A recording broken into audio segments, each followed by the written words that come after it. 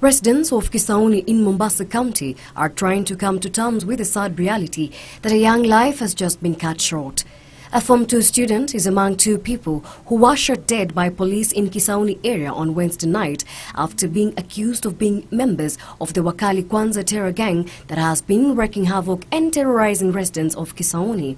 Police say that they are also trailing suspects in other areas that have been identified as terror hotspots, including Kongowea, Shamuroni, Sparky and Old Town, among other areas where the dangerous gang members are active. Elsewhere, a family in Kiamunyeki farm in Nakuru County is in distress following the mysterious disappearance of their 3-month-old daughter. They claim their child was kidnapped by a neighbor they had known only for a month. Kaona 6:40 imefika, bado hajarudi. Kipiga simu iko mteja. So mimi nikaamua kufunga kazi saa hizo. Tukatoka na dada yangu huko kwa barabara, twende tumwangalie tu kama tutampata, lakini hatukumpata.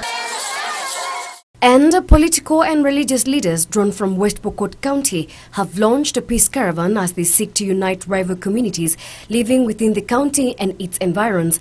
Led by Area Governor Simon Kechapin, the leaders have embarked on a 3-day peace mission that will see them traverse the vast county as well as neighboring Turkana and Elgeyo Marakwet counties.